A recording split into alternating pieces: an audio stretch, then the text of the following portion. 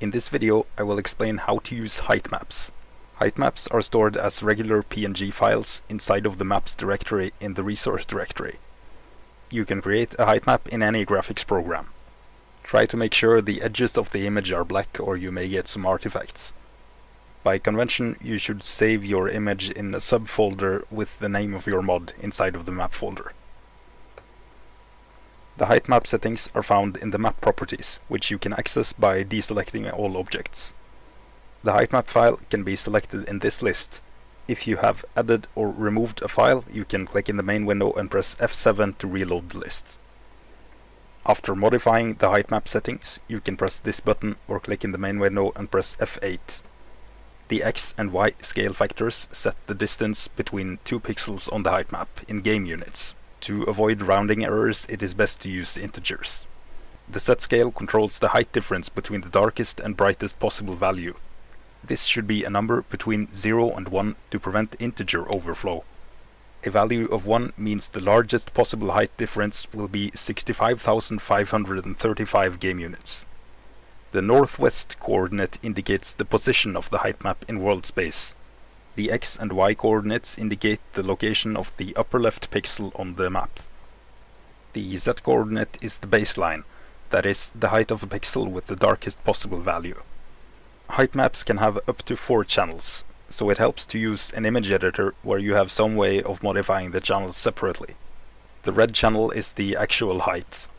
When you have modified the height map and saved the file, you can click in the main window and press F8 to reload it. If you have only changed a part of the image, the computation will take less time. The green channel controls the texture. The texture order from dark to bright is sand, grass, rock and snow. If I make the green channel very bright, the terrain will be more snowy. You can use this to do things like painting a dirt path. The blue channel controls the brightness of the terrain. So if I make the blue channel very bright, the terrain will also be brighter. The alpha channel is for making holes in the terrain. Pixels with 0 alpha will create a hole centered on that pixel.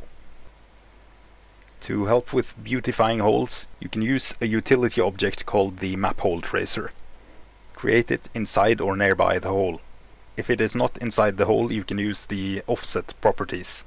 In this case, the hole is about 100 units in the negative y direction. So this can be minus 100. Next, set the scale factor to the intended scale factor of the model. It can be a good idea to use the same scale factor as the height map itself. Once you are happy with the location and scale, you can press the Export OBJ button. This will create the map hole tracer model file in the game folder. Import this file into your favorite 3D modeling software. Make sure you use the Y-forward Z-up convention when importing. This model now contains a copy of the geometry surrounding the hole. You can use this to create fancy cave entrances or other types of geometry that blend in with the terrain.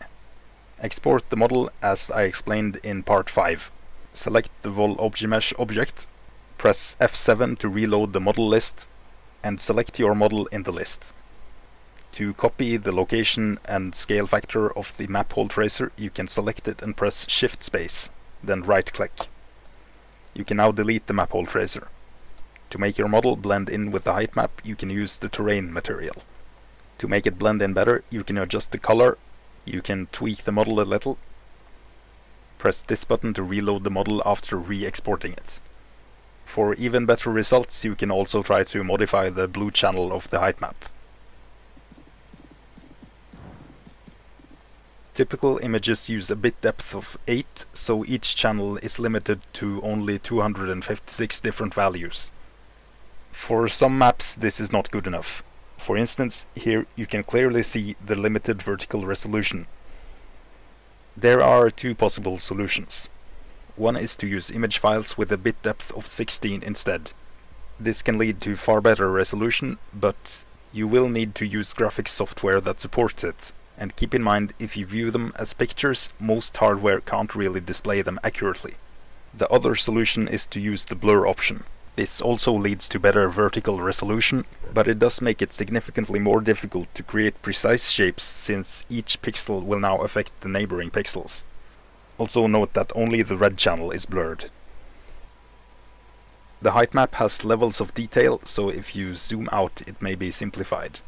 The user can change this in the graphics settings. By default, the terrain uses smooth shading only. You can give it sharp edges by reducing this number.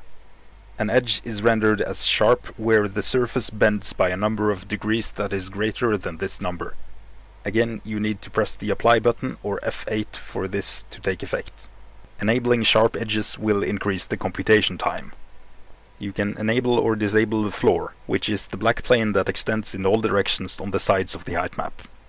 You can also enable or disable the sea and set the water height.